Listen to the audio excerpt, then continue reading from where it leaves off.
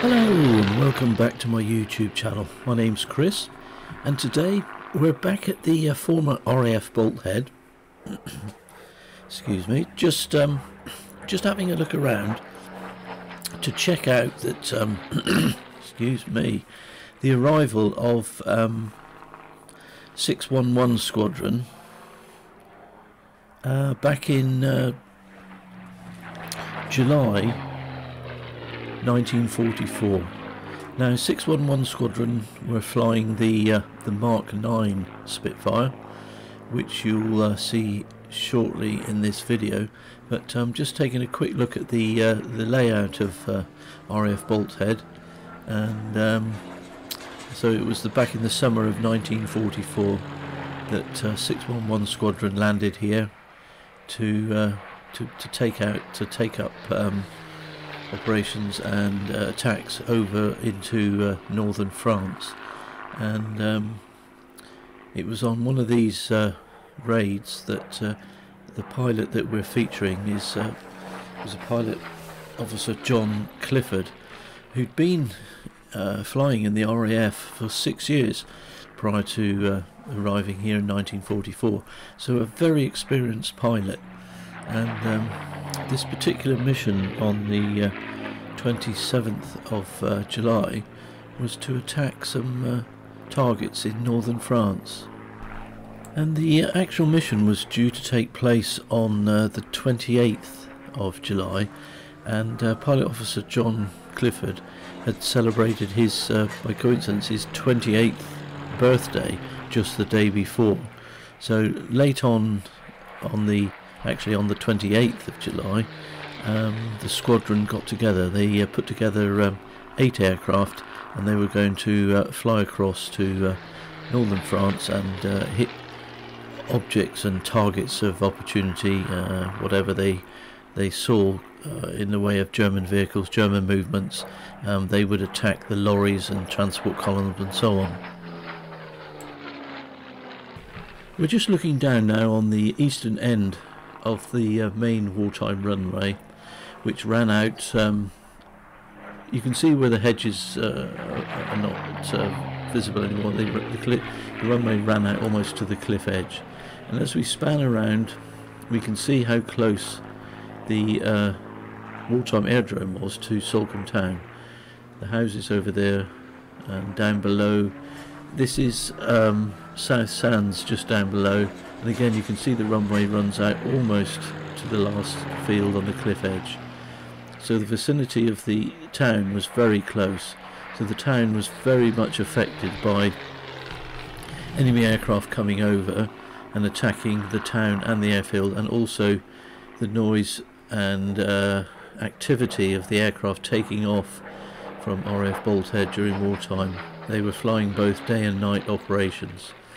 This is a painting of 611 Squadron in action, and we just come back again now to, we're just looking down on the former RAF Bolt Head. The runway is running out in those fields there towards the cliff edge, and as we span around, we're just looking down on the what was the main runway. The runway in use today by light aviation is this small grass strip just here, which is orientated the same, so it's 2911, and again this is just a little light aircraft taking off, and you'll see how it heads out in an easterly direction, very similar to the direction all the wartime aircraft would have taken back in the day. And as I said, 611 Squadron were based here from the 17th of July, and it was on the 28th of July, early evening, that the squadron took off. That was the squadron was led by squadron leader William Douglas, and there was 8 Spitfire Mark IXs altogether, which took off from here to fly the best part of 135 miles across open sea to attack targets in Brittany in northern France. This is just looking back down the perimeter track here at RAF Bolt Head, And as you can see, just in the distance there were where the two blister hangars were, where the Spitfires and aircraft would be taken if they had to do some urgent maintenance work which needed to be done under cover. Quite an exposed position up here on Bolt Head, and this is one of the blister hangars with a Spitfire in front of the hangar. It's a very exposed position up here because it's 430 feet above sea level, and there's not much protection from the elements. This is a wartime memorial that was placed in Malborough Parish Church, just to dedicated to the airmen that lost their lives flying from RAF Bolt Head. And we'll span round again past the old blister hangars, looking down the perimeter track, looking back around the East Shore car park just there in the distance. That was the intersection between the two wartime runways. There was an east-west runway and a north-east southwest runway, so it had two directions.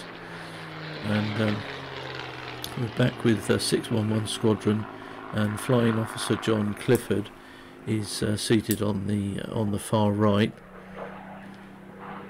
and you can see that this is probably one of the rare pieces of flat ground in the whole of South Devon, so it was an ideal position to locate a wartime aerodrome for the aircraft to embark on missions across the channel to northern France. This is Flying Officer John Clifford, though he was a sergeant at the time, and then recently, fairly soon after that, promoted to Flying Officer. Now this is an interesting event that took place in 2009. This is a Mark IX Spitfire, which was converted shortly after active service in World War II. It was converted to a two-seat configuration. Mainly it was the Irish Air Force that took on these conversions and converted the Mark IXs to a two-seat configuration so that they could carry out training flights. But this particular aircraft flew in to our event in 2009 and did a display. And I hope it just gives you some idea of the performance and the beauty of a Mark IX. And of course, Pilot Officer John Clifford and 7 of his colleagues took off from RAF Bolt Head in this type of Spitfire to fly across to northern France to attack targets of opportunity. They were often called rhubarb missions, where they just literally flew across to the enemy-held part of northern France and to carry out opportunist raids on anything they saw that might be have a military connection to the Germans. And this is a tremendous event here in 2009 when this Spitfire came back, because this was the first time that a Spitfire had landed, or any wartime aircraft had landed at RAF Bolt Head since 1945. So we were quite privileged to be able to organise this, and this aircraft flew in on the Saturday. He actually took a couple of people up for a pleasure flight, which was an amazing experience, and then they stayed over on the Saturday night and flew their display on the Sunday morning. Now we're just going to move along and have a look at this is Squadron Leader William Douglas, who was the Squadron Leader of 611 Squadron, and he took off on that fateful day on the 28th of July and took this route across to Brittany in northern France with 7 other Spitfires, including Pilot Officer John Clifford. It was rather unfortunate that while they were attacking, and particularly John Clifford was attacking some German lorries, and they used to fly in very low, and unfortunately he, as he was banking round, his wingtip just clipped a tree, and it caused the aircraft to crash, and very sadly he lost his life. So after 6 years service in the RAF, very sadly John Clifford lost his life in northern France on the 28th of July 1944. He was rescued by the local people and given a burial over there, and they do in fact keep his grave very well looked after by the local people, because they look upon him as a hero who was part of the Allied forces that came to save them from the tyranny of being under the German occupation. I hope you've enjoyed this film, and do stick around, come back and see another film. Wishing you all the best. Cheers for now.